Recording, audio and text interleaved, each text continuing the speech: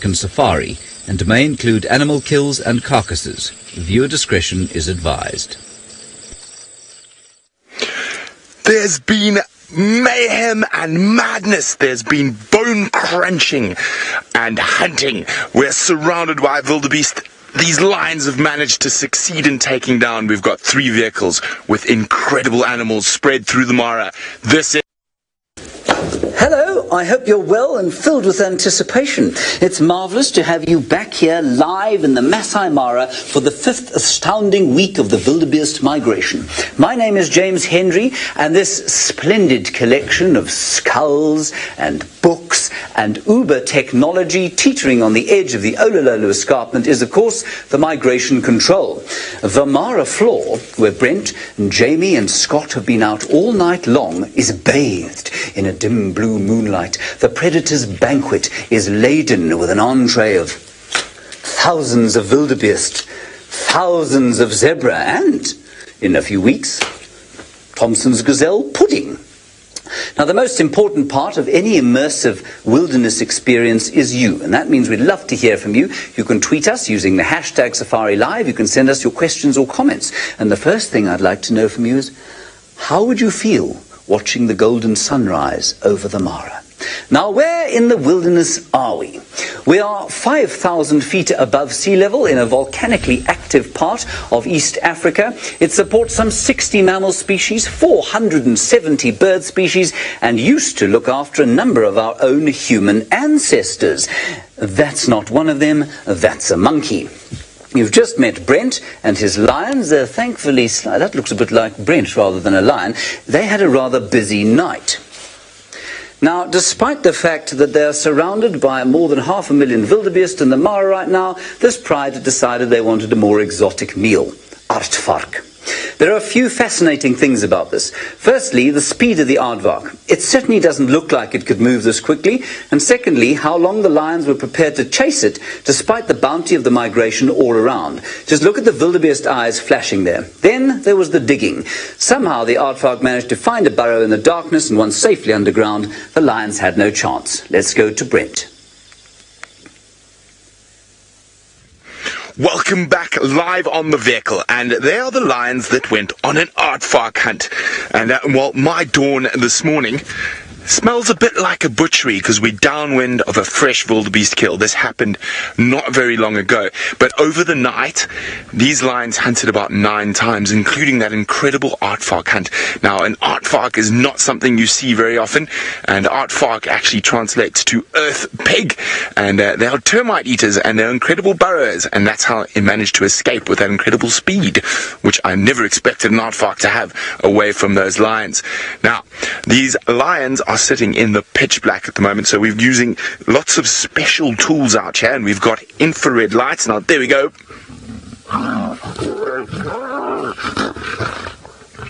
Now, isn't that incredible? Even with all this food around, there's still that instinctive competition for meat, and the male being, or taking the lion's share, so to speak, and giving the lioness a little bit of a swat around the ears. Nothing too serious, and very common lion behavior.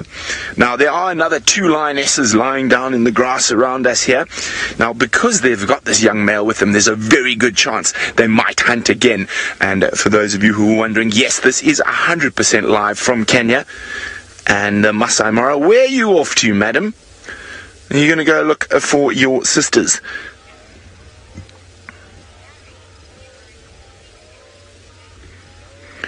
And Larry has got ahead of everyone using that hashtag #SafariLive to ask us questions. Larry wants to know whether lions will look for weak members of the herds to target.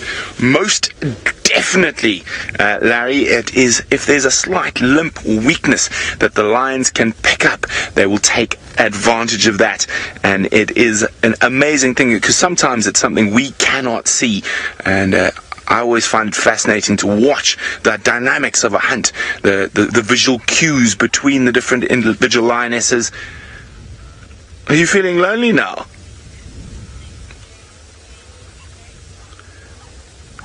Now, of course, I'm not the only one out here, and Jamie had incredible action throughout the night, but James is going to take you through it. I can hear zebras stampeding, so maybe those lions are on the hunt again. Yes, indeed, an astounding night of action. Before we get on to that, quickly to tell you, Scott is over here south of the Talek River, hopefully with his cheetah shortly. You've just met Brent, he's around this region here, and Jamie, who had a really astounding night, is over here. Jamie has all the technology on her car. She's got a FLIR thermal camera and infrared so as not to disturb the animal behavior. Just take a look at what she saw.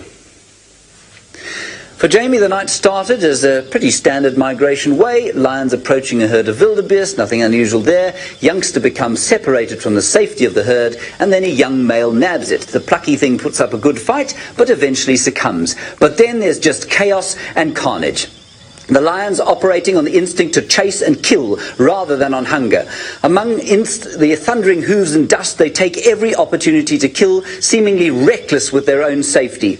As the terrified gnus swirl in confusion, they don't eat any, but they simply move on to the next kill. And what begins as an interesting display of lions interacting with the migration quite quickly becomes a disturbing exposition of nature at her harshest. There's no cruelty here, but it's macabre and difficult to explain. Over to Jamie. What a truly extraordinary evening last night was, and if it's anything to go by, I think that we have an extraordinary morning ahead of us as well. Just look at the wildebeest. You're looking at the heat signatures of thousands and thousands of wildebeest scattered throughout the plains of the Mara Triangle, and we were right in the middle of them last night. Very good morning to all of you. My name is Jamie. This morning, VM is on camera with me, and as I said, we've had the most extraordinary evening. Some of it was very difficult. Some of it, if I'm completely honest, was actually a little bit scary. Just the whole process of watching, first of all, the way in which the poor wildebeest were completely panicked as they raced away from those male lions. But at one point, while we were watching the lions catch the next wildebeest and the next wildebeest, the situation became a little bit hairy for us as well. And when you've got a good, I would say at least 10,000 wildebeest panicking around you, perhaps I'm exaggerating, but in the dark that's certainly what it felt like. They were racing in circles around us, and unfortunately it was time for us to leave. It was getting dangerous for both us and for the wildebeest. They were too panicked to realize that we were there, and we had to keep moving out of their way. Now, the question is, where have our young male lions gone? I've arrived very close to where we left them. There's lots of relatively calm wildebeest, and you actually, oh, there they go, racing off again. I said relatively calm, but in the dark they are particularly panicky. And off they go. Why have they run away? You can see, look at all of the eyes, look at all of them reflecting. We are using the most incredible camera that makes use of every little ounce of available ambient light to bring you this image in color. And we've been out here all night having the entire Masai Mara all to ourselves. Now we've just got to figure out where those young males went. They're somewhere here. We know it, and the wildebeest know it as well.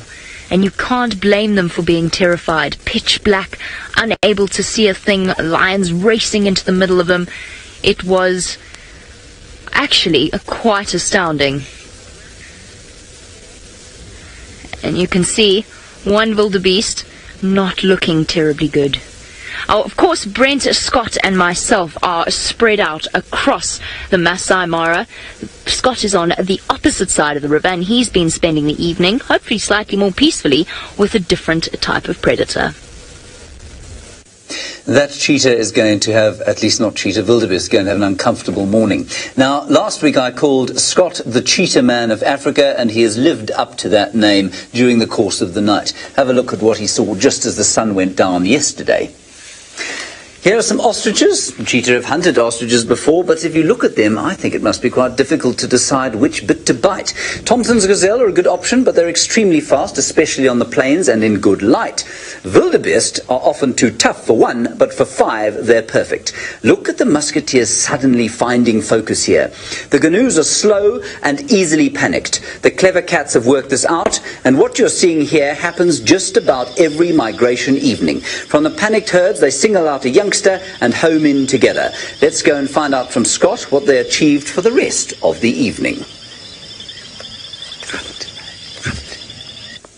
Right, Scott has lost his signal there, I'm afraid. Sorry about that. He is in a difficult region. That's over here. That's on the Talek River. And there's a real depression there, and so that's why he's managed to lose signal there. All right, Brent's lions are on the move, so let's go and find out if they're going to hunt.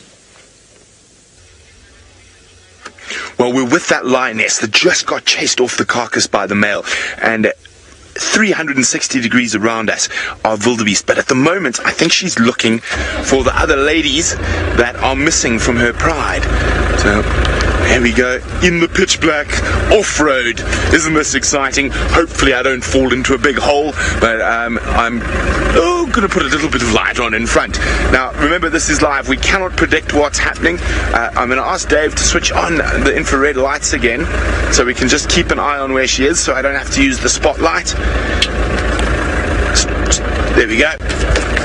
And the reason we do that, we'll use the spotlight to ascertain where an animal is and whatnot, but if we can, we try not use any light at all. We don't want to affect an advantage either the predator or the prey.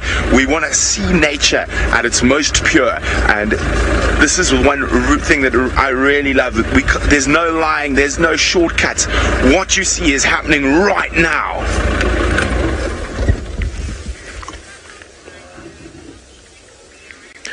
Now, a good evening, well, a good morning for me, a good evening to you, Rihanna. Rihanna would like to know, how long can lions go without eating? They can go a lot longer than you would think. I would say probably over 10 days, probably pushing up to 2 weeks. But they normally eat probably every 3 or 4 days. But of course, at the moment, it is a time of plenty because we are surrounded by thousands upon thousands of wildebeest and zebra. At this time of the year, these lions will gorge themselves. Now, I'm just going to keep quiet for a second and let you listen. Now, those wildebeest are not far at all. I always would love to wonder, what are they thinking? Now, Reed has got a very good question. Are wildebeest faster than lions? Reed, over a long distance, yes, but over a short distance, lions have an incredible acceleration, but they generally like to be within about 30 or 40 feet for them to use that incredible acceleration. Anything longer than that, they tend to lose momentum. So they are definitely sprinters, whereas the wildebeest can keep up a much higher speed over a longer distance. But what happens now, because the herds are so big, the lions will often almost just jog into them and create absolute confusion. And especially with the young ones get separated, the wildebeest run into each other, and as you saw in Jamie's clip, so it can be very confusing, and lions instinctively kill. They are not mean, they are not evil, they cannot help themselves. As soon as something runs at them, even if they've got a full belly, even if they've got a kill right next to them, they have to leap. It is bred into them. As I said, I think she's looking for the rest of the members of her pride. She's listening carefully. I was just trying to listen to see if there were any contact calls from the rest of the females. And you can see she's not full yet, so I'm very hopeful she's going to go on the hunt.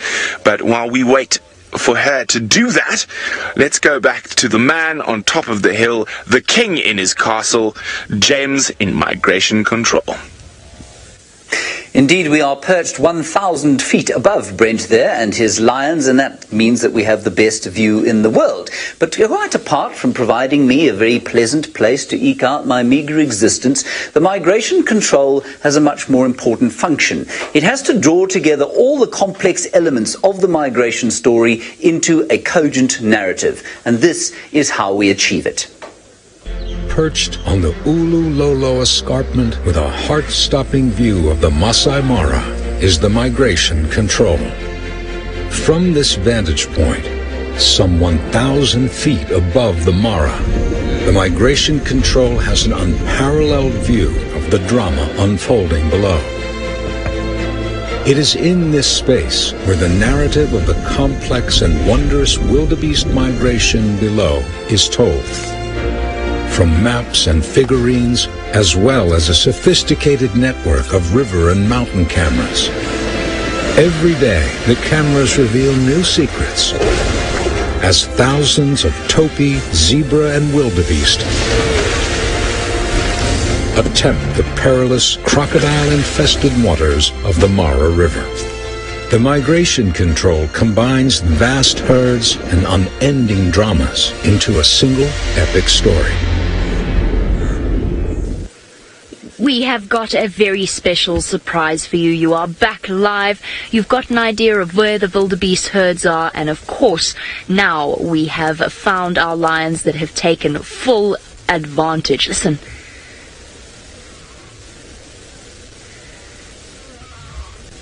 He's roaring. Okay, we're going to get a little bit closer. We're going to catch up with them because we finally found them. Phew. I can't tell you how disorienting it is in the dark. He's still quite far away from me. We're going to get a little bit closer. And he's proclaiming his triumph after a night that has proved to be exceptionally successful for them. And I can just see him off in the gloom. There we go, our moonlight camera taking full advantage of the ambient light that is provided by the pre-dawn. And that is one of the male lions responsible for the chaos last night. And that brings us to our question from Terry.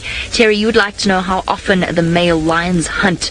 As we saw last night, much like perhaps your house cat at home, their hunting instinct is separate from essentially their hunger.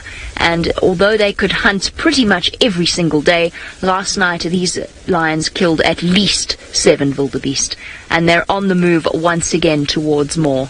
We're going to catch up with them. It sounds as though Brent is having an equally active morning. Well, there we go. We've got some nervous wildebeest. They have spotted the lions, but all 4 lions are on the hunt again. The male has abandoned that carcass without finishing it. Look at that. Look at her ears perked up, staring into the darkness, thinking about her next meal. Isn't this so exciting? Remember, live from Kenya, we are with lions in the pre-dawn darkness, and it looks like they're going to hunt again. We've been with this pride since about 5 o'clock yesterday evening, and they've had 9 unsuccessful hunts, 1 successful.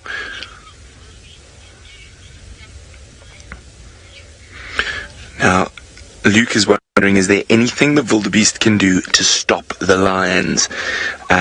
Luke, spot them early is pretty much the only thing they can do. Once the wildebeest have spotted the lions, the game is up. And I think that has happened here. Now, we can hear the very distinct gnu, gnu, gnu, which is the wildebeest talking to each other, saying, how are you? I'm fine. How's the red oat grass? No, it's okay. I think it's going to be better in the south. No, I disagree in the north. But when they change from that gnu, gnu to poof, poof, it means lion, lion, watch out, watch out, danger. So I'm just going to have a quick look. We've still got 1 lioness there.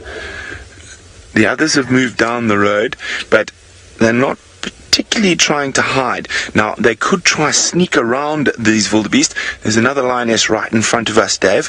Now, I'm starting to be able to see a little bit with my eyes as the dawn starts to slowly lighten up behind us. It's quite cloudy this morning. There's a bit of a breeze, which is perfect hunting weather for these lions. So the longer it stays a little bit darker, the worse the wildebeest eyesight is, and the better chance the lions have of making a kill. They can see 8 times better in the dark than us, and probably about 4 times better than the wildebeest. Okay, let's keep up with them.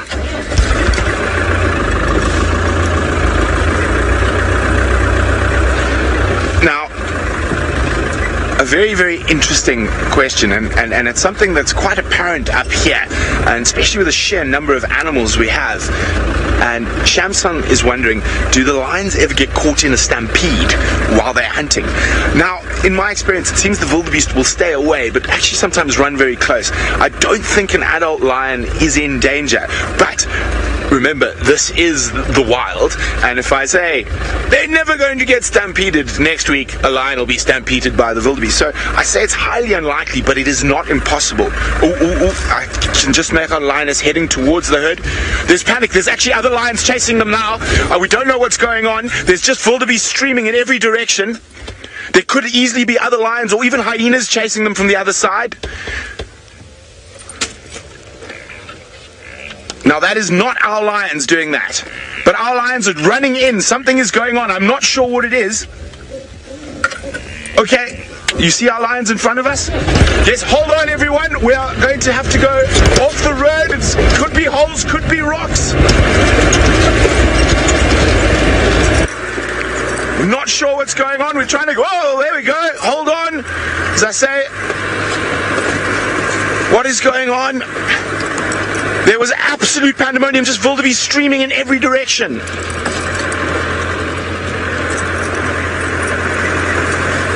Oh, and it's in the long grass. Not sure what's going on. But you're going to have to come back after this short break to find out, to see what's happening live in the Mara.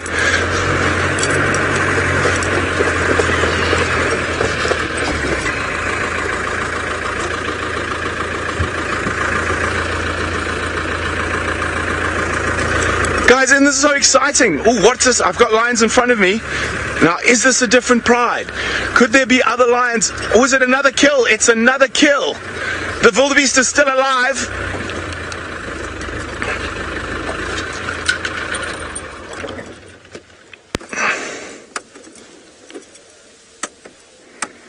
Now, this, for sensitive viewers, guys, please be careful. Sometimes the lions do take their time to kill the wildebeest. Now, that little grunt, now, it can be quite difficult. Now, the male's about to walk in.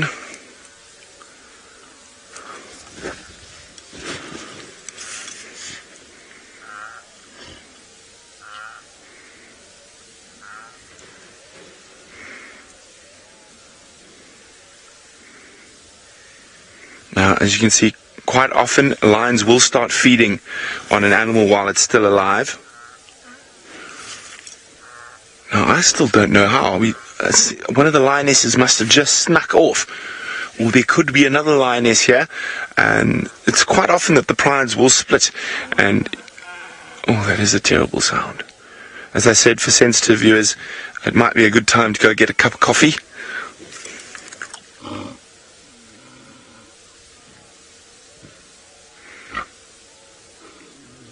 The one thing is that these animals are probably in quite a lot of shock and are not feeling everything. I'm just going to move around to the other side.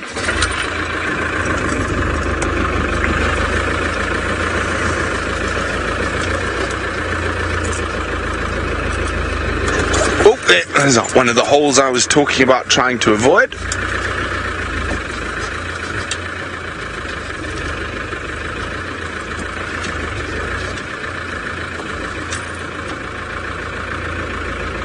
There we go, Dave.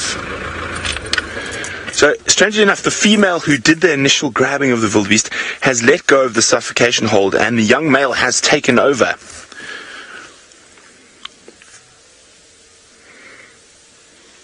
Now, they've abandoned more than half a carcass. Oh, they're going to have a play instead. Oh, let me just... And the females are walking away again.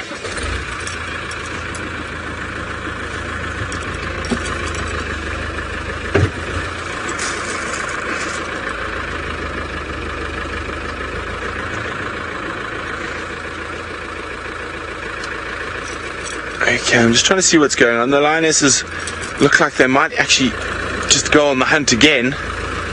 Now, this is not uncommon behavior during the migration.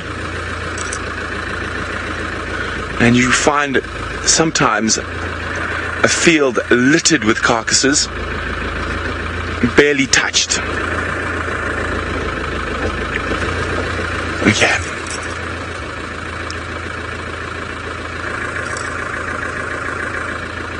I mean, just watching what they're up to. Oh, the male's dragging the carcass off.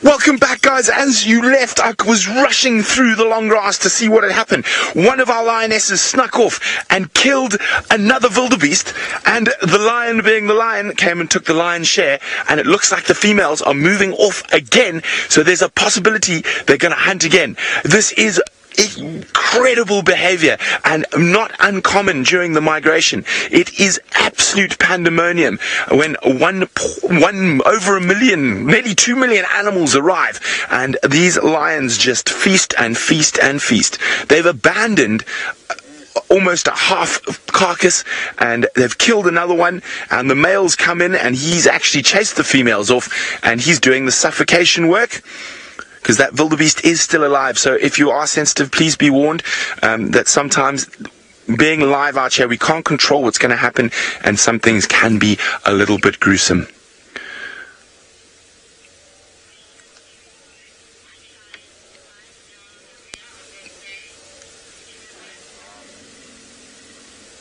Well, there goes the last sort of breath out of that wildebeest. Now, Turbo is wondering, why do lions bite down on the rear of their prey? Quite often, Turbo, when they're doing that, especially with large prey, they'll try to get into the spine, but on smaller prey like wildebeest, they'll go normally for the traditional suffocation hold, which this male is holding at the moment.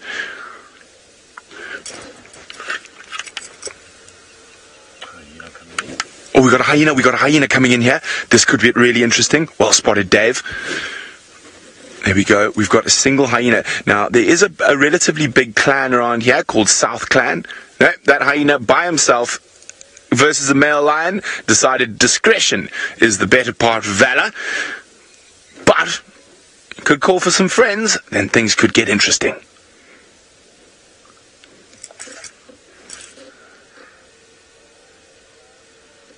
Now, the girls have moved off.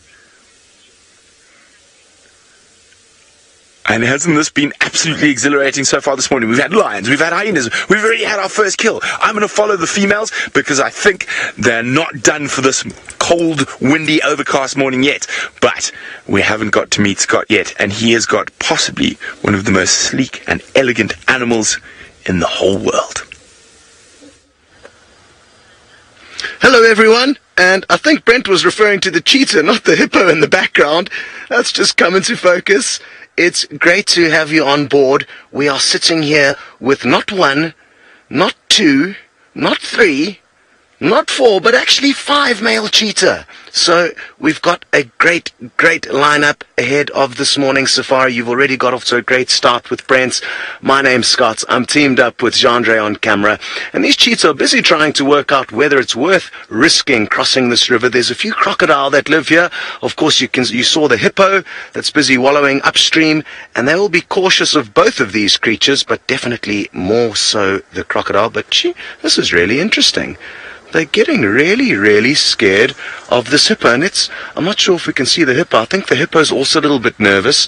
It may, in this low light, think that they are lion, and even though it's a ginormous animal that's very difficult for lions to hunt, it will certainly pay them respect. I guess just like the hyena paid the lion its dues a little bit earlier on Brent's vehicle. Now, this coalition of male cheetah are called the Musketeers. Some of you who have been on safari with us before would have already met them. They're an incredibly formidable team. It's uncommon to have as many as 5 males joining forces. Here's one coming right past the vehicle, Jeandre on the left. And we have certainly seen some wonderful, wonderful action from these guys, and who knows, this morning, if they come across wildebeest, which is certainly their favorite prey, they will, in all likelihood, succeed in bringing them down. We have not seen them fail in hunting. It is just a matter of time that they manage to bring something down. Last night was testament to that, and we will be able to show you some action that has been unfolding in the last few hours. Joshua, great to have you on board. You would like to know which is the biggest, or what is the biggest coalition of male cheetah in the Masai Mara, and these are them. As far as I know, there's 1 or 2 other coalitions of 2 males, and then a lot of solitary males moving around, but none close to as big as this coalition of 5. So, like I said, we couldn't be in a better position. There are quite a few wildebeest in this area of the Mara, not as many as across where Brent and Jamie are, but there is certainly a lot of food here, and they could stumble across them at any point in time. It looks like they're not going to take the risk of crossing the river, so we are going to send you back to James to let you know a little bit more about what the herds are doing at the moment.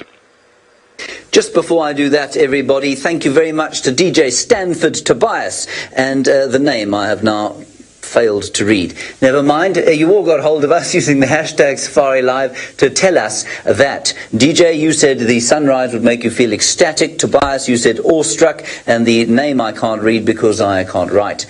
Privileged, I think it was. Thank you very much for your answers, and anybody else who would like to get hold of us, it was Sarah actually, who would like to get hold of us, hashtag Safari Live is how you do that. Now, the herds, I told you last week, were crossing over the Mara River here in the Lamai Wedge. They did come up into the Masai Mara along the escarpment, and they moved in this sort of direction here. There's been a lot of rain this week, and I think that the storms have probably drawn the animals around to these areas. But until you have actually seen the numbers that we saw this week from the air, it's very difficult to conceptualize of what the migration can look like. Have a look. This stupefying scene of countless wildebeest left me slack-jawed. It was impossible to count the extent of what I think looks like liberal sprinklings of black pepper or swarming ants. Now, try to imagine the tons of grass eaten and the volume of fertilizer in the form of dung and urine produced while the herds are around. And because of that, obviously, this ecosystem completely dependent on each other. Everything is dependent on itself. So we've got the grass dependent on the fertilizer of the wildebeest, of course, dependent on the grass. Nothing would function without the other. Let's head back to the great eaters of the wildebeest with Jamie. The great eaters of wildebeest, and in fact the poor terrified wildebeest themselves. Our lions not satisfied with their night's work, moving with great purpose back towards another wildebeest herd once again. And it's been a truly extraordinary experience because essentially we've watched them kill and abandon their kills. Probably, I would say, a good 8 times, 9 times. And it seems to us from a human perspective to be such a waste and such a strange thing to do. But remember, these are young males. This is the first time they've ever been on their own during the time of the migration. And it is such a fantastic way for them to actually practice the skills that they're going to need over the coming years, now that they have these young males for quite a few weeks now, whenever we can find them. And Emma, you would like to know how long the average lion hunt takes. Now let's try and get us a little bit closer. It very much depends, Emma, as to whether or not the lions have got plenty of cover. It depends whether it's day or night. I've watched lion hunts that have taken up to easily, I would say, an hour. A stalk, very slow, very careful. And last night, those lion hunts happened in the matter of minutes. And then wildebeest after wildebeest after wildebeest. Okay, we're going to get a little bit closer, making sure that we don't give away the lion's position. Let's go back to Brent to see what his lions are up to. Well, while we were focused on the male, the girls were up to mischief behind us, and they caught a young wildebeest that obviously was separated during the pandemonium earlier. And we have, obviously you can see there's enough light now, we've switched from IR into colour, and that wildebeest that was just killed seconds ago, or minutes ago, now I'm exaggerating slightly, the male has abandoned. Now, I wonder if the hyenas are going to come in. All our lions are getting up. The lionesses are heading towards the male now. And there are herds still around us. Now, earlier this evening, this whole hill was completely full with wildebeest. And now the herds have been scattered as this, oh, look, quick, she's going to play. Well, it is obviously time to play when you've got a lot of food. And he's going to get involved as well. Oh, look at that. Isn't that just too special?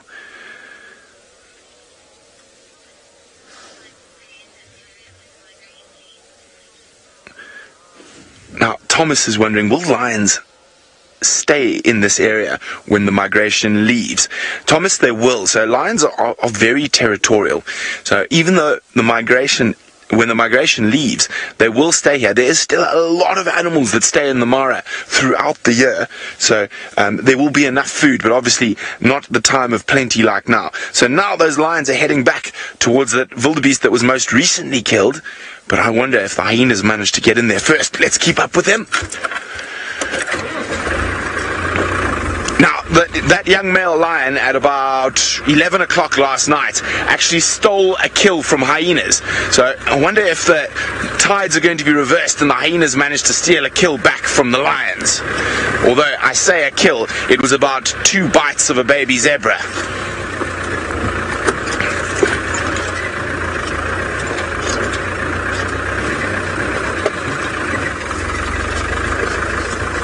Now, Paula is wondering, why would they repeatedly abandon their kills?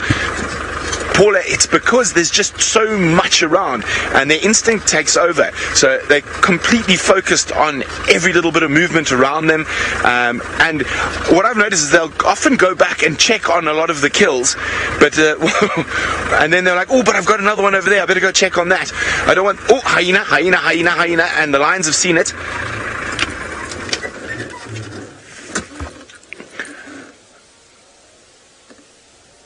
The hyenas are on the kill already, right in front of there.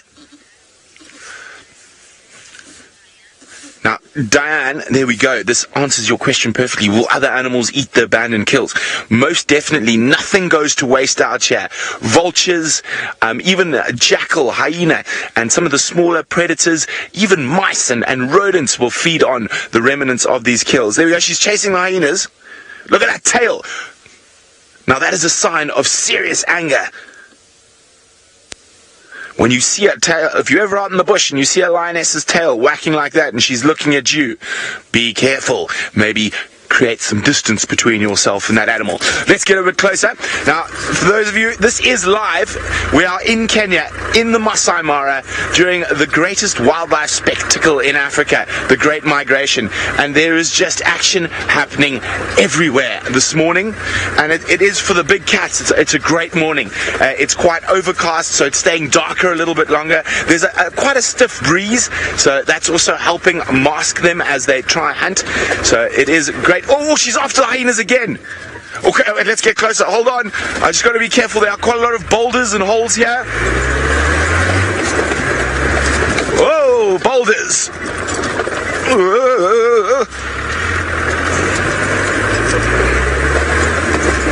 So, the one lioness chased the hyenas right down. She seems to have a real anger towards hyenas, and I've noticed that certain lions are far less tolerant of hyenas than others, and maybe she had a bad experience as a cub with hyenas or when she was younger, and that's causing her to be more aggressive. She's going to keep on following them. I'm just trying to see if we can see where the hyenas have gone. There we go. The hyenas are just in front, and let's just have a look. It looks like she might take one last charge. Now, of course, I can only see 3 hyenas at the moment, but if they call for backup, it could get very interesting around these carcasses. Look at them, they're coming in closer. Now, this is a battle that's been played out for the last 200,000 plus years. Lions versus hyenas on the open savannas of Africa. But everything's calmed down now. Oh, you never know what's going to happen next. Hi, Sally. Sally wants to know, how much does a lion weigh compared to a hyena? A really big hyena in the Mara will possibly weigh up to about 65, 70 kilograms, where there is a lioness can weigh as much as 135 kilograms. I think we have your, yes, a standoff. And it seems like there's action everywhere this morning. It seems like Jamie's lions are heading towards a herd. They missed the first herd. They were spotted very easily by the wildebeest. Now that the dawn has broken, they've lost the advantage of the cover of dark. But that hasn't deterred our young males, and they're still wandering along the course they have set, back towards another herd of wildebeest. I'm not sure whether or not they're interested in hunting, although I think that if the wildebeest were to start moving, the lions would absolutely start to chase them. So let's catch up once again. Funnily enough, we're not that far away from Brent now, and we seem to be heading in his direction. Could it be that we have an answer to which pride these young males come from? Now, don't forget, because all of this is happening live, we can't predict anything that's going to happen. And if you have any questions, you can send them through to #SafariLive on Twitter. Hold on, everyone. We might have a little bit of a bumpy ride, but we can't afford to let the lions get too far ahead of us. Otherwise, they might disappear into the grass again.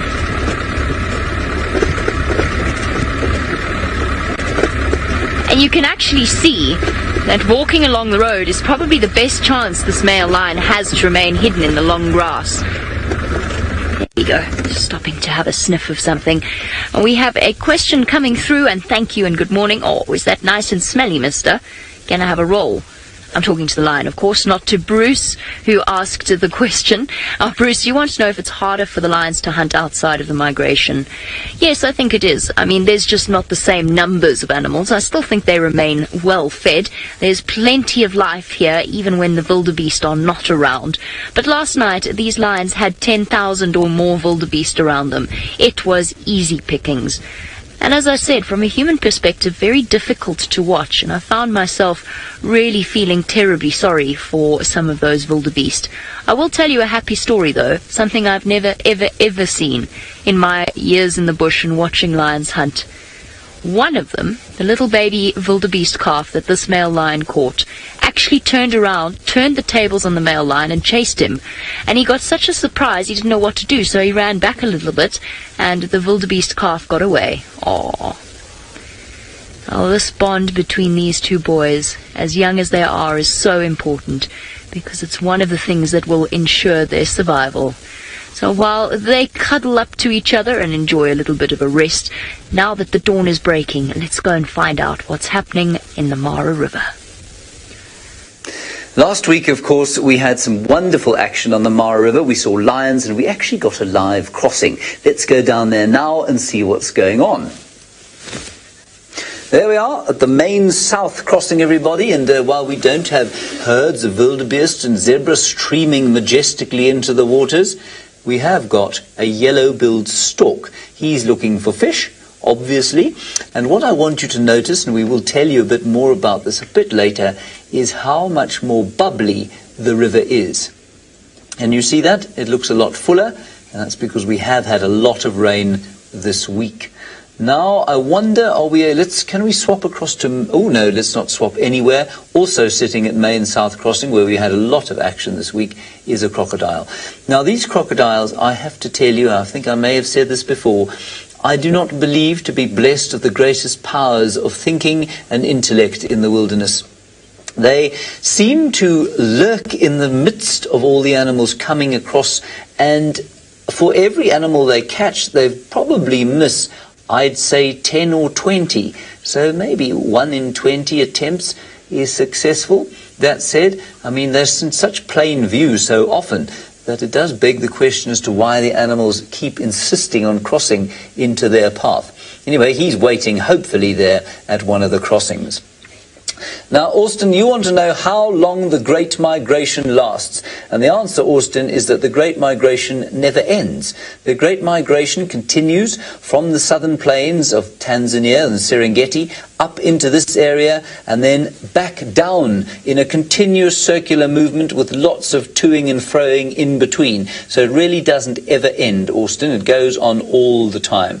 Let's have one last look at this rather special bird.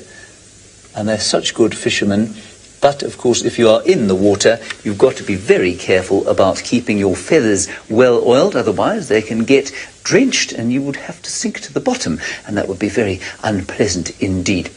We're going to go off to a very short break in a little while. When you come back, we will tell you all about the rain that we've had, the crossings of the river, and hopefully those lions will go on the hunt once more. And you need to tell us, using hashtag Safari Live, what you want to see after the break. Cheetah or lion? That's hashtag Safari Live, cheetah or lion. We'll see you just now.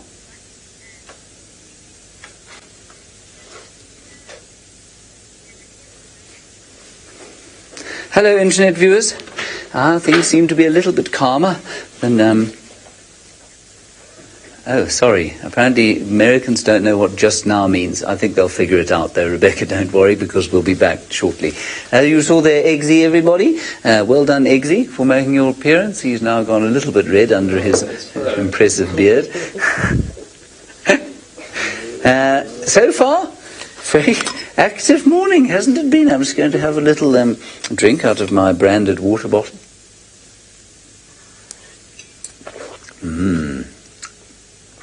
Lovely. And shortly I hope that we're going to have a balloon up in the air. Now what we need to do in the studio, everybody, between every segment we need to look out of the window and see if the light is bright enough. Fergus, it's not looking great out there, I must say. What do you think? Where they go. You think we can lift the blinds? Right, Ron, we're going to lift the blinds. Eggsy, our stage hand / editor / cameraman, is going to help out. I'm going to do my best not to kill myself, my aging bones and limbs. Oh, an enormous spider just jumped up. Apparently that one's very weird, says Eggsy, so he'll look after that one. Alrighty. I've done this one, Eggsy. You see how clever I am. Alright, now apparently all the viewers are voting to see cheetah, but those recalcitrant animals are now crossing parts of the rivers. It makes it very difficult for us to actually show anybody the cheetah. Anyway, hopefully we'll get them. Those 5 cheetah brothers really are very special indeed. Ah, that's a good idea, Kirsten, yes, because then we can pay it off. You said you wanted to see cheetah, we'll show you cheetah, just not quite live yet. All right, the balloon is getting up. Look over here, everybody. I'm just going to show you this picture here. That very small picture that I'm pointing to there means that the balloon feed is coming up. That means Manu is about to take off. That's quite exciting, isn't it? That's not Manu. That's somebody holding the basket. So, in fact, let's just zoom out from here and I'll just show you what we have to look at. This is called the multi-view. This is a sort of behind-the-scenes look at what's going on here. This is called the program out. That's where whatever you is live is. That's why I'm there now. That's the preview. That's what's going to come in next. And then all the other feeds from the cars, the balloon, the river cams, the thermals, the infrareds, all of that sort of stuff we can see over here. Now, I obviously can't control anything from here. That's done from next door. And hopefully we're actually going to go next door, not today, but at some stage to show you the quite amazing talents of the ladies over there. There is, in fact, one man in there now. That, of course, is Mr. Wallington himself. Yes. In fact, I can hear him outside on the radio. We have 2 minutes left of my waffling. All right, now, let us just... we need to turn this around. Oh, goodness. And now this is what happens between every segment, everybody. When the light changes, this mad rush occurs, and we have to change everything around. Egbert goes the other side, I go this side. Fergus tries desperately not to get Egbert into screen in case there's a crash cut. There we are. Okay, 90 seconds 90. We have to move old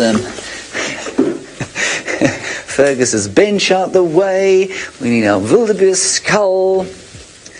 There we are. I need my notebook. This is the greyest day since England was invented. House lights up.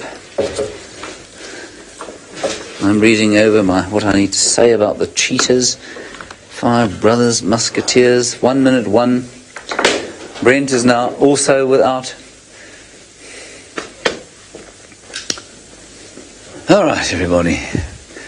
Eggsy. Eggsy is a champion. Now, Eggsy, how am I supposed to watch the catch-up clip? Yeah, but then they're going to catch-up clip. That's all right, I'll watch them. 30-ish seconds. Eggsy nearly fell over there, everybody. Don't know why. He seemed to trip over a particularly uneven piece of flat ground. Now it's 30 seconds. As Ron Atkinson's skit went, "Oh, sorry sir, you seem to have tripped over that deceptively flat piece of ground." All right, 20 seconds. It's calmed down to a mild panic.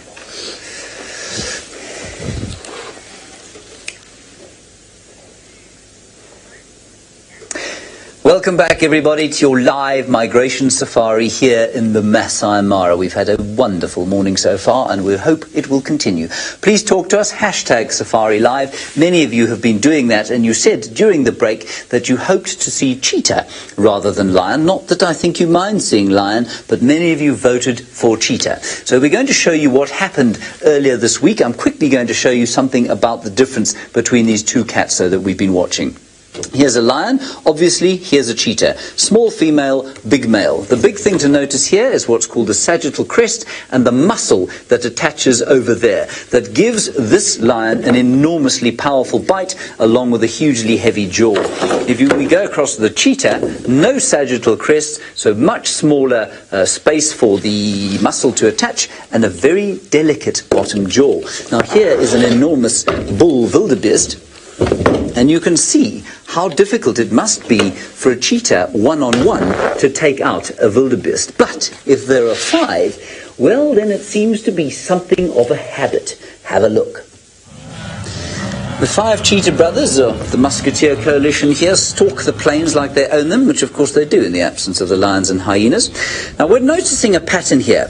They issue numerous prey options in favour of wildebeest. This calf had no chance in the chase, but the only reason the brothers are able to take on gnu's is the fact that they hunt as a team. You can see how on his own the one brother really struggled with this feisty wildebeest, but once joined by his brothers the outcome was obvious. But during the feeding something really interesting happened. Not all was harmony, and the piece with D'Artagnan showing particular exception to his fellows' table manners.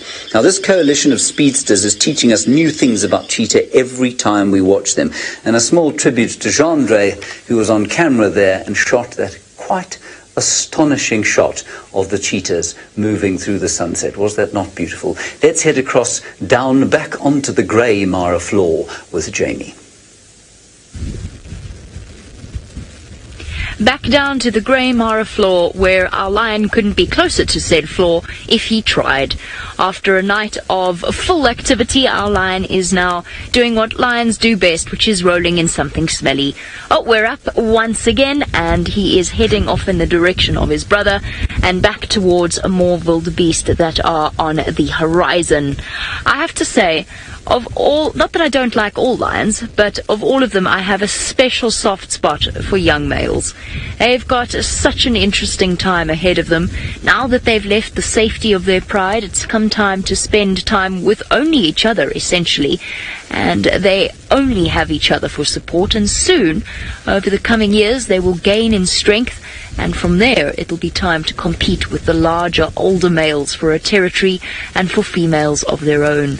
Now, I have a question for all of you. I've been asking for your questions. Who do you think has a tougher time of things out here in the Mara, the male lions or the lionesses? And I'm not going to tell you which factors to consider. I think you can think them through yourselves. But it's just an interesting little thing that you can send through on #SafariLive on Twitter.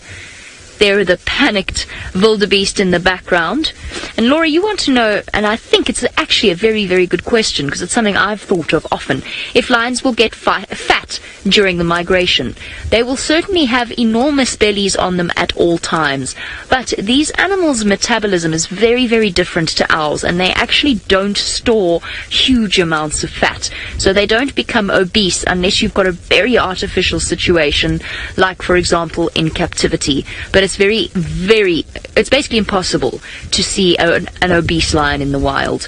But I do know what you're asking about, and I asked a very similar question when I was working on relocating cheetah, and their muscle structure is totally different.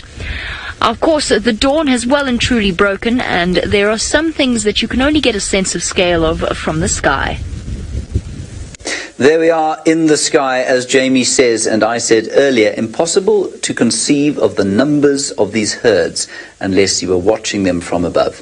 That is Manu, who's filming from a balloon over the Masai Mara. Isn't that beautiful? And that's one of the bends in the river. You can see the forest in the background and then coming around back to the foreground.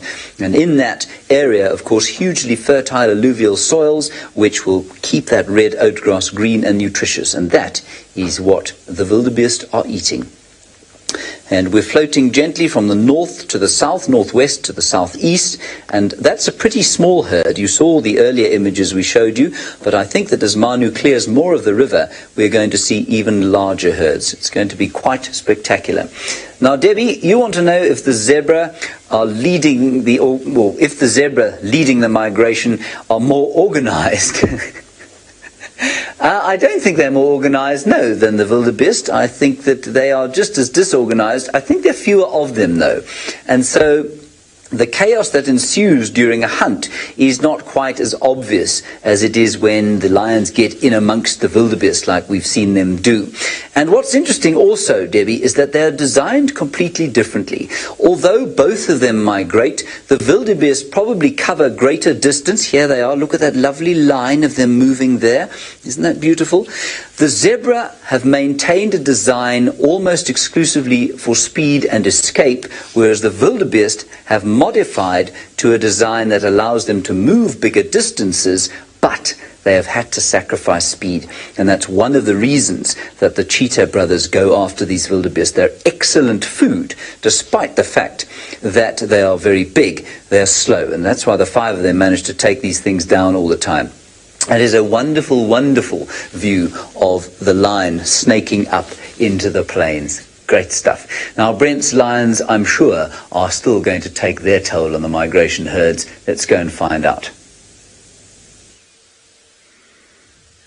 Well, unfortunately for them, they moved in the opposite direction to where the biggest herds of the migration are. Oh, look at those wildebeest have spotted that lioness on the turn from a distance and are storming off on top of the crest.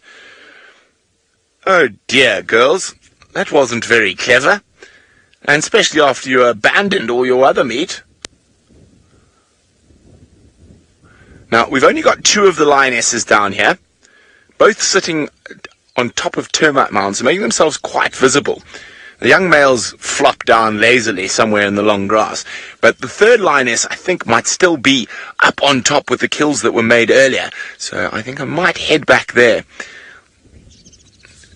Wait, oh, there's the young male walking through there, but I think they've made the wrong decision. They've just gone in the wrong direction, and the wildebeest were sitting up top, and they've been able to spot the lions from a long distance, and that's how they avoid lions, if they are able to see them from a long way away. And remember, this is live. We don't know what's going to happen next. And that is what is so amazing. You get to see nature unfolding in nature's time schedule. Well, it looks like they might head back towards where we've just come from.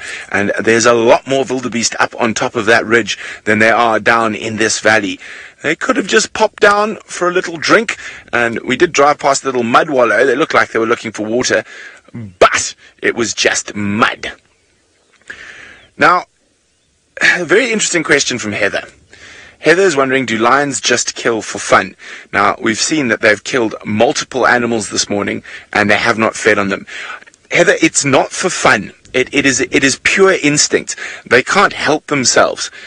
And so if there's an animal moving near them, even if they have got the biggest, fattest belly and a pile of wildebeest around them, they will attempt to hunt that wildebeest if it comes close enough and it comes within that strike range. Now, a lot of people might consider this sort of mean and nasty, but I don't think there's a mean or nasty bone in a lion. They are pure instinct. They live off that instinct. That's what helps them to survive. So when there is something to kill close by, they just can't say no. Okay, well, it looks like our lions are moving off in the wrong direction. I'm tempted to go see if there's the one lioness fighting with hyenas on top of the ridge. So I think we're going to do that as the lions cross the lugger. We're going to go to James, who's talking about crossing a much bigger lugger, the Mara River. Yes, indeed, a much bigger river. I just have to comment there on Leo Smith's outfit today. The tablecloth I see has been replaced by a curtain. Wonderful. All right, now, my name is James Hendry, but that's not important. What is important is that Daniela has just got hold of us and said, do elephants ever cross the Mara River? Well, Daniela, the answer is yes, they do sometimes. They swim very well. And we're often asked, do wildebeest or zebra, are they the only ones that cross? And sometimes we see topi crossing, although I must confess that they do more crocodile feeding than they do swimming. But this week, 3 days ago, we watched the tallest animal of all trying to get across the river. It was at the main crossing. There it is, where we have a lot of our action, of course, and the giraffe are taking an enormous risk here. If they fall over in the water, they will never get up again. They cannot lie on their sides and get up, especially in a slippery place like this, and the rocks are very slippery, and you can see how tremendously cautious they are, and this incident thankfully ended without any of them falling over. I've watched giraffe in rivers falling over, and it is the most traumatic thing to see. What have we got there? We have a crossing underway at Dusty Crossing. Can we go there? Can we go to Dusty Crossing? This is fantastic. It's one lonely zebra. Go, boy. Come on now. You've almost made it across. Chilly morning swim. Do your length. No crocodiles around. Come on. Well done. Phew. That was extremely exciting, especially for the zebra. Wasn't that special? I wonder why he's doing that. No one really knows, of course.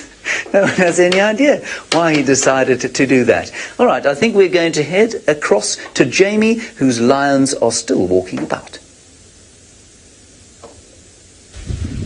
Our restless souls are still on the move, despite their enormously large bellies, and of course, despite what every single textbook says about the fact that lions like to sleep during the day, especially when they're full. These lions have not read the textbooks at all, and they are leading us on a mission through the long grasses, through the scattered wildebeest herds, and away towards the south.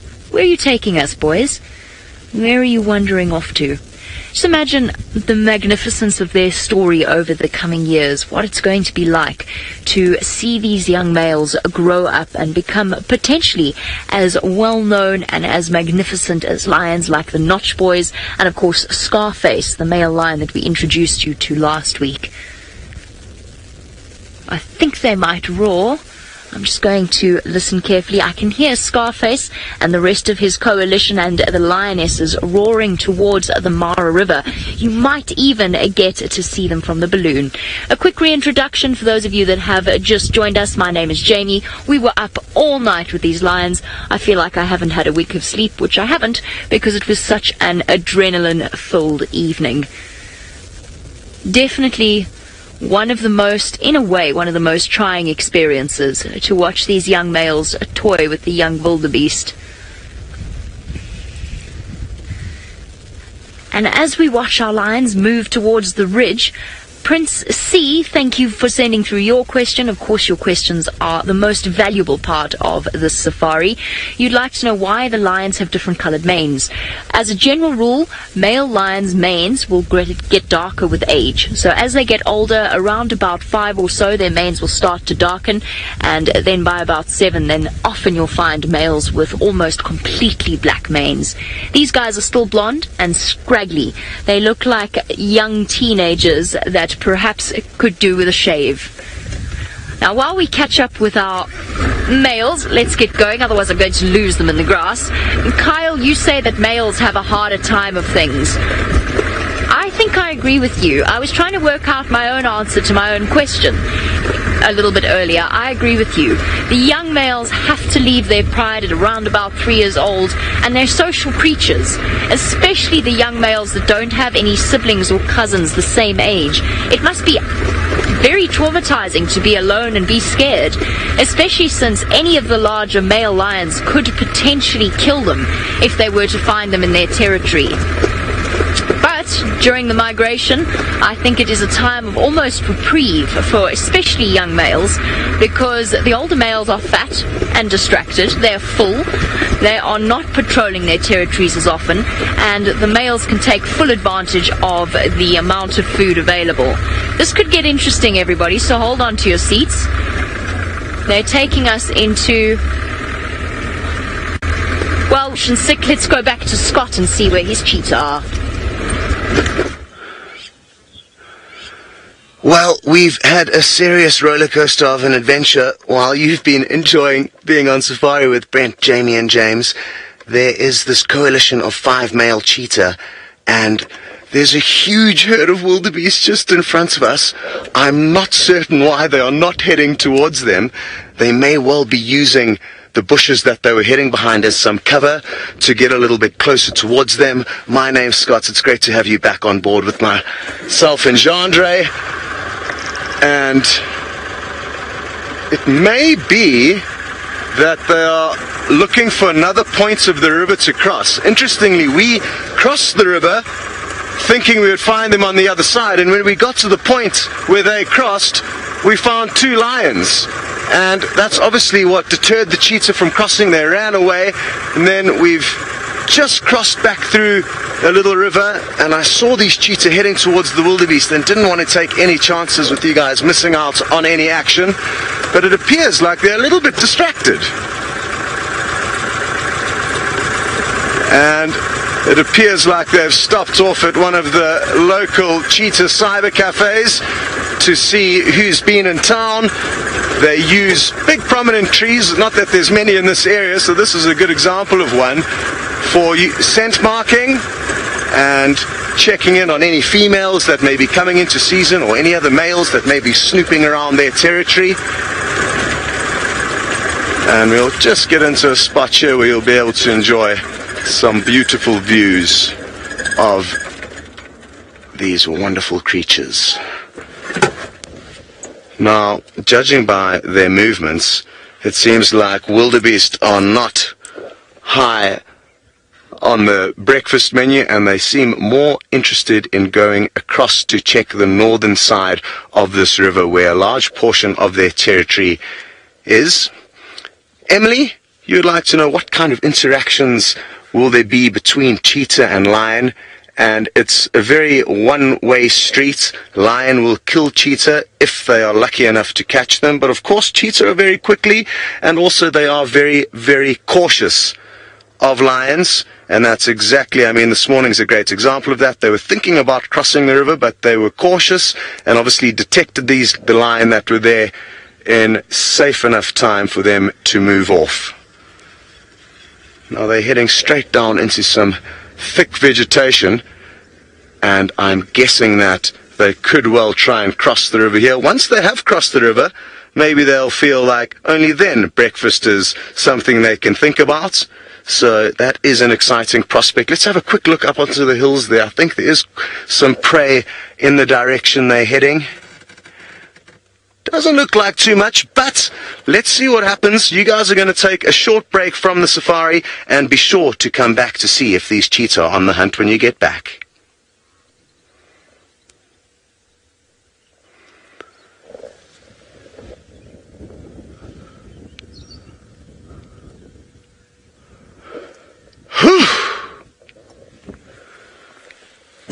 We've just done some pretty gnarly off-roading to get across the riverbed.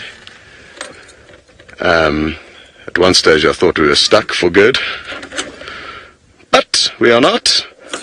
I saw the cheetah from the other side of the river heading straight towards these wildebeest, so I let Kirsty know that she should come to me as soon as possible, and she did. And as soon as she did, the cheetah started heading towards the tree to scent mark and not have anything to do with those wildebeest.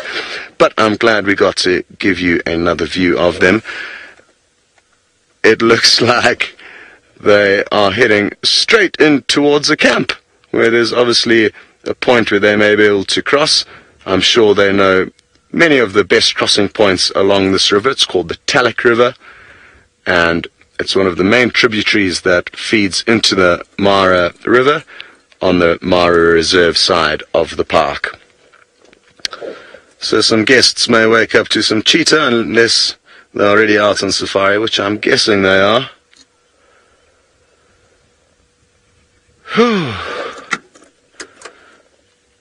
Jandra and I have been racing around like maniacs, trying to work out where the cheetah were. We were shouting across the river to one safari vehicle.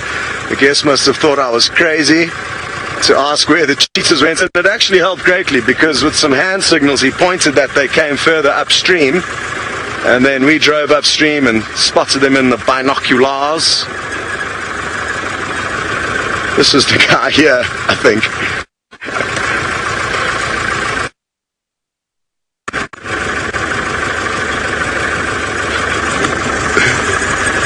Alright, well, we're going to stay with these cheetah, work out what they do next, and send you back to the control room with James. Alright, everybody, you're going to see something that I really didn't expect you to have to see, but we have to set up ourselves for a rain catch-up. We had a very rainy week, and I don't think it would be fair for me in the studio to remain dry for this section. Eggsy, what do you think? So we're going to go to the balloon now. But apparently you want to watch this. Come, Eggsy. Let's do this quickly. How long have we got, Kirst? 2 minutes. Oh, we got 2 minutes. What are we doing? You're going to pour it over my head. Just over your head? Yes, just not all of it. Okay. A bit more. Okay, there we go. It's okay, I have a change of clothing.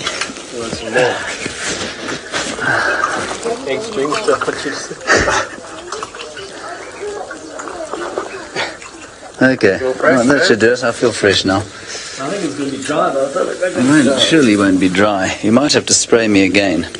Do I look sufficiently drowned? I don't have long enough hair to look drowned. That's perfect for what we want. Okay, good. Balloon. Balloon, good. There we are. We have some elephants from the balloon. Well done, Egbert. We might have to touch it up a little bit. We've got 1 minute. All right, where are we doing this from? We can do it from here. That's fine. Can you just shoot it from here, folk? Yeah, I'm going to zoom in on this. Okay, all right. Just let's have a water bucket handy. A little bit more. Yeah, a little bit more on my face.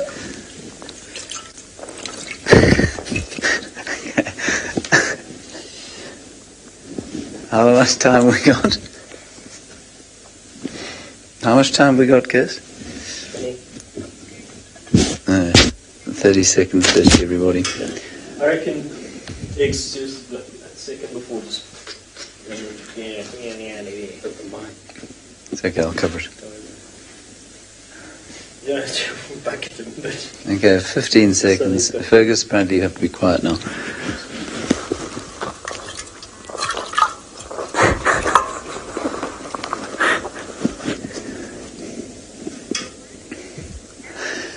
Welcome back, everybody, to your live migration safari from the Masai Mara. Not a keystone of the migration, but a keystone of this magnificent landscape are the elephants, of course. And they, standing in a rather defensive huddle there, the balloons do sometimes make them a little uneasy, and so they've just surrounded the youngsters there, and look at the space around them. And I'm sure that they must feel like it's holiday season at the moment with all the wildebeest around here. Look at them there in the background. That is a huge knot of wildebeest, and interesting how they've formed in that sort of line with almost a phalanx, like a vanguard moving in some way. I'm not sure why they would have formed like that, but I think the shapes that we see from the air could easily be because of the predators that have been around them during the course of the night. Wasn't that very special? That's great stuff. Now, the rain gods, of course, in the Masai Mara have decreed that there are two rainy seasons, one short and one long. The short one is between October and December. The long one was supposed to end halfway through last month. The rain gods did not get that memo, and so we have been wet thoroughly for the last week. This is wonderful for the grasses, but it makes the rivers very, very treacherous. Have a look here. I always feel a little bit sorry for the animals here, because the thunderous storms come in the afternoon, and then the animals kind of have to shiver through the windy nights. And they've got nowhere to shelter, of course. And it's great for the grasses, turns them green, provides lots of food. But in the rivers, as I say, it is just very, very treacherous. This started off as a very calm crossing, free of crocodiles, but the bubbles have turned to really dangerous rapids here, and you can see that the crush, the panic, and the exhaustion resulted in some horrific drowning. And I must confess that we've had some very difficult times during this migration season. We've watched those lions killing a lot. We've watched horrible wildebeest deaths in the water, and it's quite harrowing. Brent's lions are up and moving in the dawn. Let's go and find out if they're going to kill again.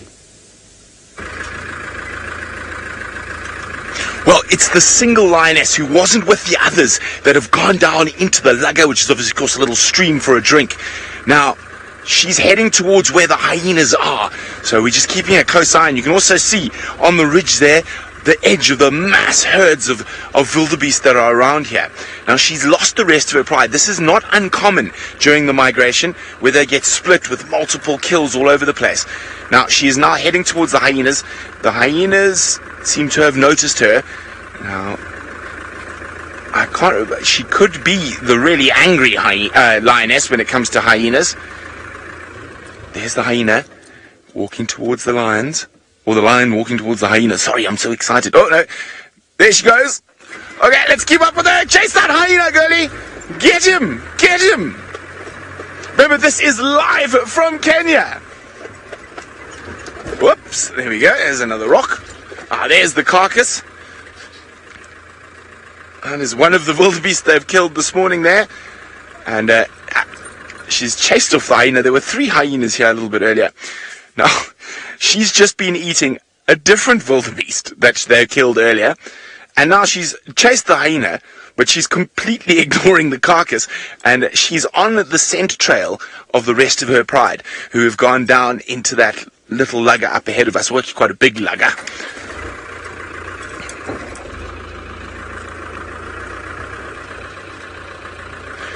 Now, Alex is wondering, when the sun comes up, will the lions stop hunting? Not at this time of the year, and they are opportunists. So any time of the year, actually, if there is an opportunity to make a kill, they will do it. They are more successful in the hours of darkness, but that's no reason for them not to try during the daylight hours.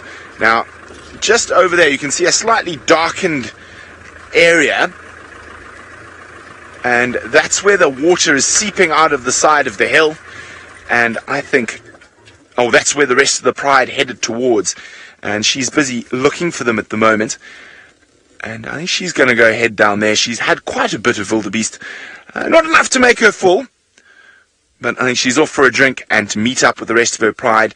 So we'll stick with her a bit longer. And while we do that, Jamie is with a male lion. Unlike Brent's lioness, our male lions really could not be more full if they tried. They have full bellies of wildebeest. They haven't actually snacked at all during the course of the evening. But just look at the belly on that male lion in a moment, because it is utterly gobsmacking just how truly full he is. Look at that. Just have a look at that belly. It extends right up above his shoulders and above his hip bones. And I think, uncomfortable boy. Is it difficult to get a nice, comfortable spot to lie in when you're that full? I don't know if any of you have ever had a particularly large Sunday roast or something similar, but absolutely, in this situation, I think it's particularly uncomfortable for him. We have another question coming through, and your questions have been truly fantastic today, from Monica. Now, Monica, you would like to know if the male lions will always eat before the females and the cubs.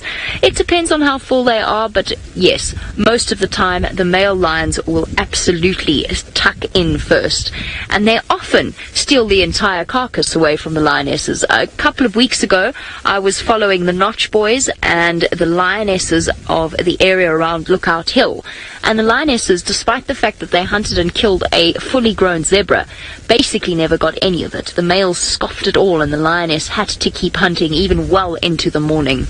So really, male lions do get the lion's share of the meal, and in fact I think that's probably where the saying comes from. Now, off towards us in the distance is the Mara River, and that is home to the male lions of the Musketeer Coalition. Not to be confused with the Cheetah Coalition that Scott is with, but the Musketeer male lions, which includes, of course, the Scarface male lion. And I think we're going to dash down there and see if we can find him, because he sounds like he's roaring close to us.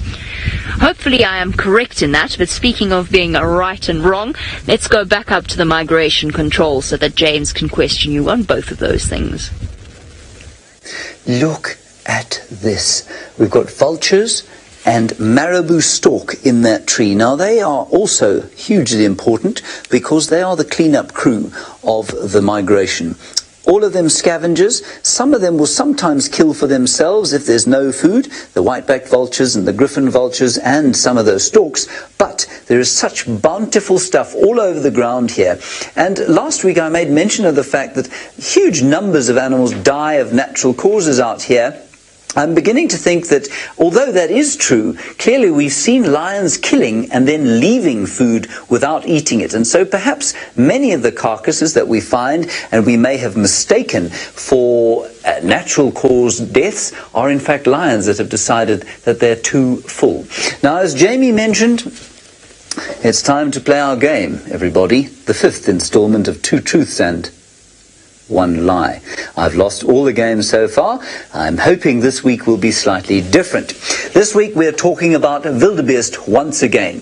How you play this game is you tweet hashtag Safari Live, answer 1, answer 2 or answer 3, depending on which one of the following 3 statements you think is nonsense. So I'll give you 3 statements. 1 is nonsense, and then you hashtag Safari Live, answer 1, answer 2 or answer 3, depending on which one you think is rubbish. Are you ready? Okay, I'm ready. Here we go. Statement or answer number 1 is that the wildebeest that we get in the migration is known as the white bearded gnu. Good. Statement number 2 is that the white bearded gnu is the only species of wildebeest in Africa.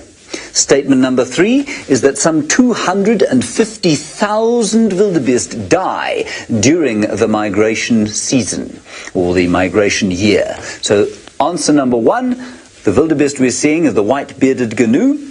Number 2 is that they are the only wildebeest species in Africa. And number 3 is that some 250,000 migrating wildebeest die during the course of the year. Let's go to some much more living versions with Scott. Welcome back.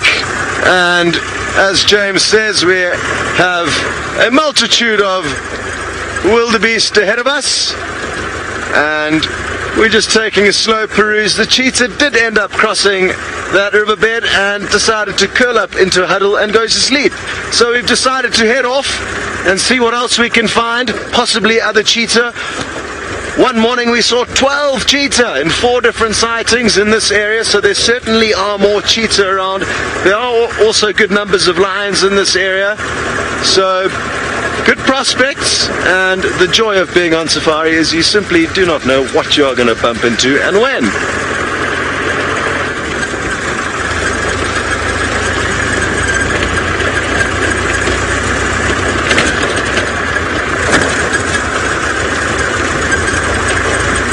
Hello to Ali and Sophia. You would like to know, how much do the wildebeest need to eat to survive? And I would say between 5 and 10 kilograms of grass a day would be the average daily requirements for these wildebeest. And I guess because there are so many of them, that's what causes them to migrate. If they didn't move as far and wide as they did in search of all this food that there's plentiful amounts of at this time of the year. You can see they've done a good job of already mowing this area flat though, and possibly these herds will then move east towards where Jamie and Brent are, where there's clearly a lot more grass. You would have noticed that where they are. And as you can see, these wildebeest are actually facing in that direction. So I'm guessing they would have come into this area, realized the front-running wildebeest had already come in and mowed it. So these guys are kind of a little bit late, I guess. They're at the back of the queue. Okay, we're going to keep on searching for anything exciting and send you back to Jamie in the meantime. Well, it's Brent here, and there's our lonely lioness, the last one, who's obviously a little bit more hungry than the others, heading off towards where the rest of the pride are. And as we suspected, they're headed for a drink in that seep. Now, if you look very carefully where my finger point is there, that is a lazy lion. So I think their morning activities are over and the whole pride will be reunited, and they have given us an absolute roller coaster. Now, as our lions disappear, James Hendry in Migration Control has been very mean about all my different shukas that I wear. So I've got this one, is a different one from last week. Last week was a red one. And I've known James for over 10 years, and I've been wondering, why is he so mean? I think they're very nice, and they're quite warm when you're out here. And I realized he's jealous. He doesn't have one. So Jamesy, yesterday, I went and made sure you got your own shuka. And see, it is new, so I haven't put any itchy powder or hairy caterpillars or anything on the shuka. And you might wonder why there are 2. It's because next week, Jamesy, we're going to be twinsies. You're going to have to wear one, and I'll wear my one. And of course, James is going to fight this. So I'm going to need your help to get James to wear his shuka next week. So I think what the hashtag should be, shuka up, with the hashtag Safari Live. So let's go see how Jamesy feels about being twinsies. I have nothing to say to that. That's very good. What can I say? All right, yes, to the answers to 2 truths and 1 lie. I'm afraid I lost again, unsurprisingly. Now, I must just warn you, next time we play this game, we have 2 more times to play it, you will not be using any kind of search engine. You have to promise me that you'll do that, okay? Good. 5% of you said that the white-bearded gnu is not the gnu that we see here. It is. It is called a white-bearded gnu, and you can see the white beard that they have. Then 85% of you, some of you are no doubt using the internet for an aid, said that that is not, in fact, the only wildebeest in Africa, and you were, of course, right. It's not the only wildebeest. There are 2 species, a number of different subspecies of the white-bearded gnu, but the other wildebeest species is called a black wildebeest, a magnificent creature that occurs in southern Africa. And then 10% of you said that 250,000 was perhaps too much or too few wildebeest to die during the migration. But in fact, it is correct. 250,000 wildebeest die on the migration route each year. Let's head down to Jamie, who is not wearing a tablecloth, a curtain, or a shuka. I'm actually starting to feel a bit left out of this whole process. I think perhaps I need to claim a shuka of my own and we can all gather together and look like the world's strangest collection of tablecloths or curtains. Now, I think I know exactly where these lions are. I'm heading towards the Mara River. Our male lions were fast asleep, and so I thought, let's go to where the Paradise Pride and the male lions of the Musketeer Coalition spend their days essentially capitalizing on the fear and panic of the wildebeest and the zebra that have to cross the Mara River. And they basically just hang out in the thickets around it and pounce when the moment presents itself. And as it starts to get warmer this morning, there's a good chance that the wildebeest and the zebra will start to move through this area. Let's go and see whether or not we have any luck. I'm keeping my fingers crossed. We got to see Scarface right at the last minute in last week's live safari. I'm hoping perhaps that we can repeat that. This is an area that I've become particularly familiar with. I'm going to stop for a second and show you something because I can only imagine how extraordinary it must look. Just have a look off in the distance. I can see the ground is black with wildebeest. Let's go right up into the hot air balloon to go and see what it looks like. We were going to go up into the balloon, everybody. I think we've lost the picture. Can we go there? No, we can't. I'm afraid we've lost picture. We just got wonderful views there of enormous herds of wildebeest on the plains. We're going to try it there. No, it's gone again. Sorry about that, everybody. There seems to be a signal problem there. We can, however, I think if we'd like to go down to the river, because as a dusty crossing, we've got a fairly large number of hippopotami there.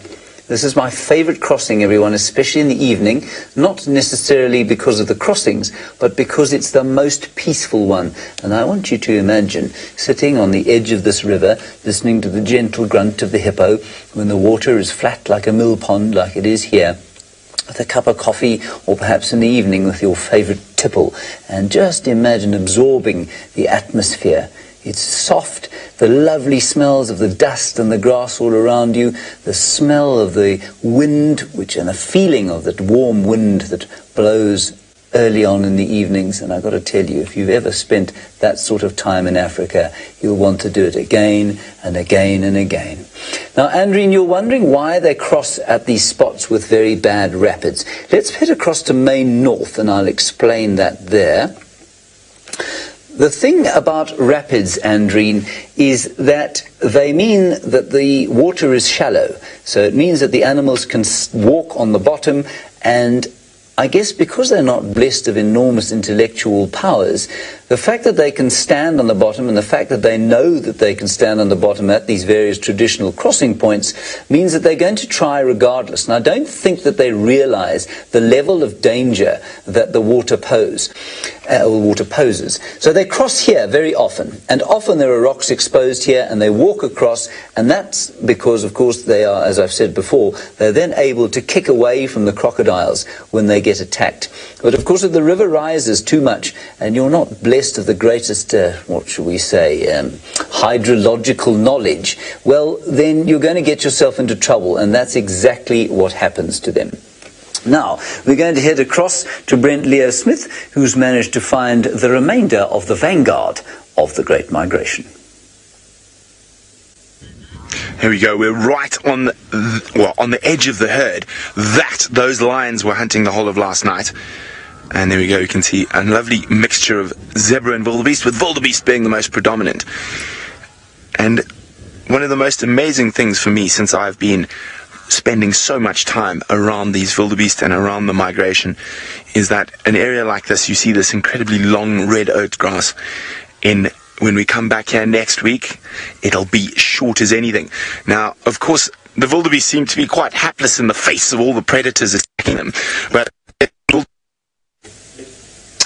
Sorry about that, everybody. Now, we do have a little bit of difficulty sometimes bringing you high-definition pictures from the world's most magnificent landscape, and that's what happened there. So you've come back to me in the migration control. I'm just going to show you that we have a wonderful view. We can perhaps do it from the mountain cam. There it is. Wonderful. Well done, everybody. Can't see a huge amount down there at the moment. I'll keep searching. We're going to go away for a short break. When you come back, all the predators and all the herds together. See you very shortly.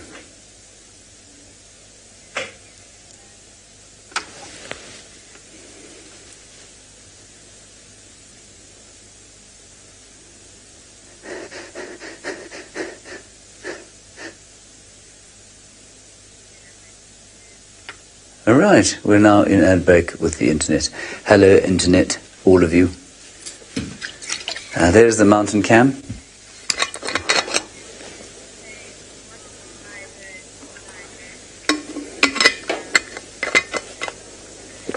I'm just listening to Kirsten at the moment, everybody.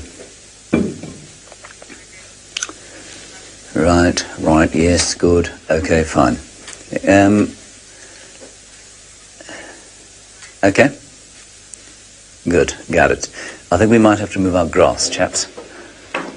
Just a little bit. Well, except if we move it a little bit. Is that fine? That's fine. Okay, that's fine. The cameraman says it's fine. Sweep through the grass. Sweep through the grass. Okay. People will be so amazed.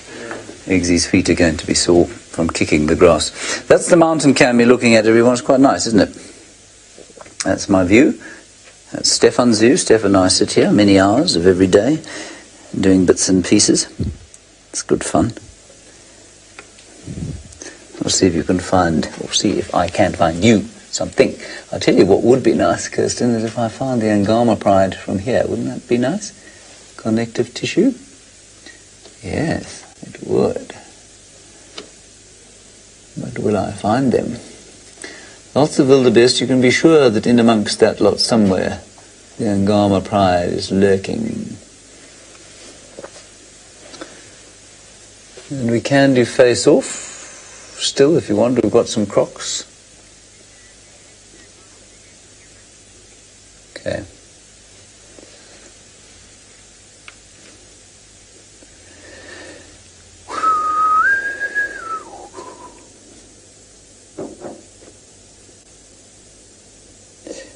Okay, no Agama pride there just yet. And lots of wildebeest streaming up. They are going to get themselves into trouble. Now, I think the easiest way to find the Agama pride, of course, from here, is to find cars. I know that's not the most romantic way to find animals. It's not exactly like tracking lions, but it must be done from time to time. And we have 2 minutes and 43 seconds until we go back to TV. Alrighty, Jamie's lion's calling. Let's go across there. Calling anymore, I'm afraid. She's decided to go silent just as James sent you all the way across to us. She's gone quiet once again, but I think there's a good chance they're going to vocalize shortly. They've been calling all morning. No, don't come back. You've got a full wildebeest that way. Don't go that way, please. I can't follow you that way. Come back here. Now, this is right on the side of the Mara River, so it's either the Magoro lionesses. I think it's the 3 Magoro lionesses. And there's a little bit of confusion between them and the Paradise Pride that lurks around here as well. Oh, dear girl. That's very inconvenient. Sit down, please, for 2 minutes. Please. No sign of the males around here yet, but that doesn't mean they're not here. It took me a while to spot them before. I'm just going to settle here for a second, because there is a lioness behind us. Liam, can you see how close she is? 5 meters. Try to work out if I can turn around.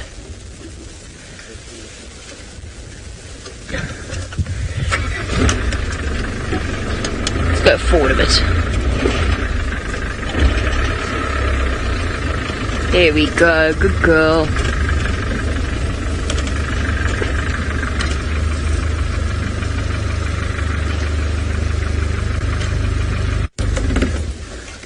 There we go. Thank you, girl. Oh, wait, listen. They might start to call again.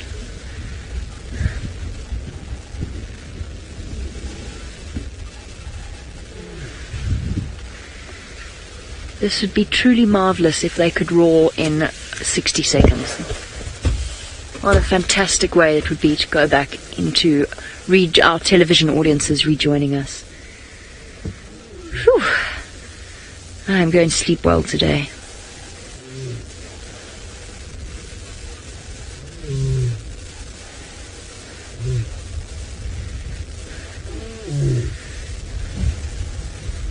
There's a hyena in the background as well, but far away.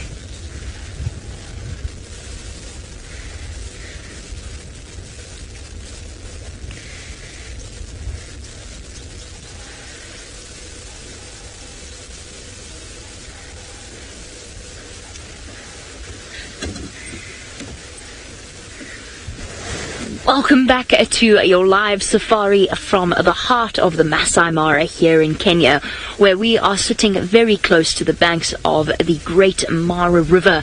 And we have been following the call of lions all morning. First we were with those young males, and I said I thought I heard others calling. It's these females. So we didn't catch up with the famous Scarface, but we have caught up with the lionesses. And they are starting to call. Let's see if this lioness is going to join in shortly. There we go, we're up. And she's going to walk past us. And remember, hashtag Safari Live on Twitter. Come on, girls. Give us a roar. You've been calling all morning. Now, I know you can do it. Oh, the three lionesses that spend a great deal of time around the Mara River. And, of course, these are the same lionesses. Oh, look, she's the same one that's missing the tip of her tail. These are the same lionesses that we saw with Scarface last week at the end. Oh, now she's caught.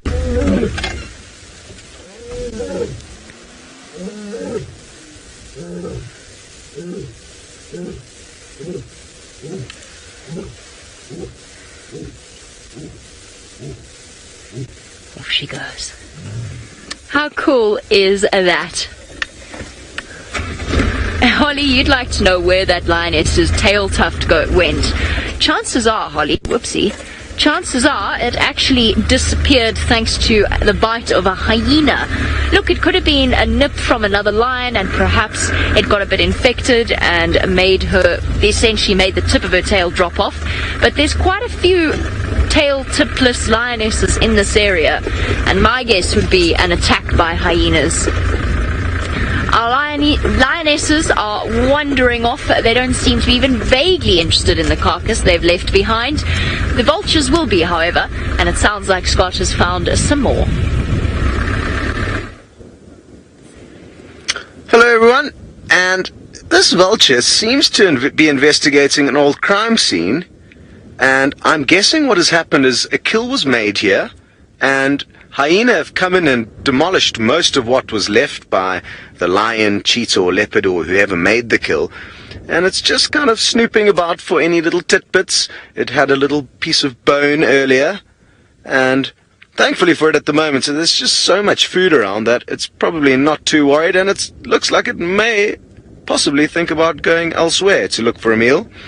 What I love about vultures, and we seldom get to get close looks at them, is their little scarf, much like I am wearing. Not a shuka, this is called a kikoi. It's another Kenyan garment. It can be used as a man's skirt as well, or a lady's sarong. Now, if we take another look at the vulture, you'll see that it also has its own specially developed kikoi around its neck. You can see those feathers blowing around its neck there, and it's essentially a scarf to keep its unfeathered neck nice and warm. When they're feeding, obviously, they extend their neck out of the scarf, and you'll notice there's no feathers, so their relatively dirty jobs of cleaning up the carcasses of the African wilderness at least allows them to keep their head and neck relatively clean, as it is unfeathered. Is it going to take off, or is it looking for more little scraps, like an investigator at a crime scene?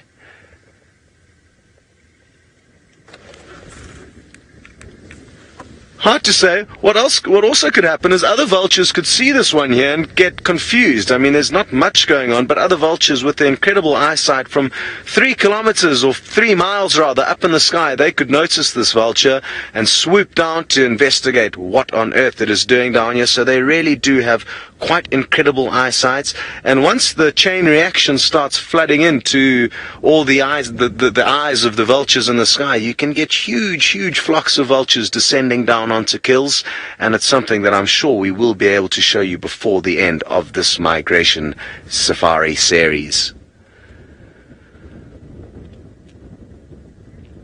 Okay, we're going to send you back into the control room with James who's going to let you know a bit more about the lions.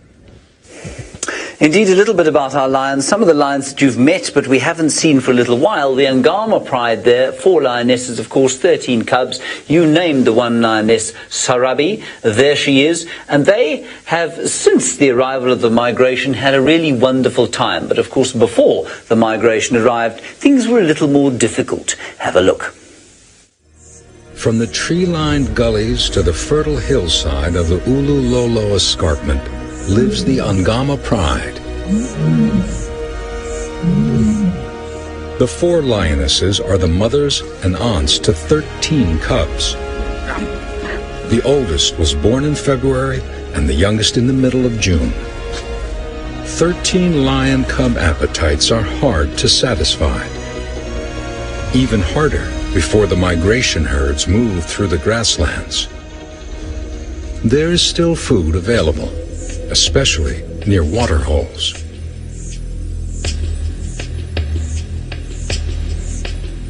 Tall grass gives cover to the perfectly camouflaged cat. The breeze masks her scent and the sound from her paws. Her meal is wily and wary. This hungry mother will have to try again. While the lionesses are out hunting, the cubs are under constant threat. Danger lurks when they come out to play in front of their enemies. Persistence pays off. Despite the meager pickings, the lionesses manage to feed the cubs. Soon, the migration herds will arrive, and the Agama pride will feast off an abundance of food for months. Welcome back live on the vehicle. And now James has just been explaining about the Agama lions and the migration. Now, a lot of those things James has been telling you fall in with all the different lion prides, but the Agamas this year are especially having a bumper year. We've been speaking to the local guides, our rangers who accompany us. Sorry, I have been up all night. Accompany us out at night. And they said they've never seen such groupings of wildebeest in that northern section of the triangle where the Agamas are. So really, really interesting. Now, we know the Paradise Pride have got their sort of setup. They just wait around the crossings. The Mogoros wait at the drinking spots. Now, the Agamas are just completely surrounded by wildebeest at the moment. Now, what I've found quite interesting with all the different lion prides, and I've been spending quite a bit of time with the Salt Lick Pride and the Egyptian Goose Pride and Ngirara Pride, and the wildebeest seem to move in and out. They don't spend as long in those areas. And I was just watching now as I was driving. Unfortunately, they all ducked over the ridges as we got here. But some wildebeest were going south and others were going north. So why were some going that way and others going that way? There's been rain all around.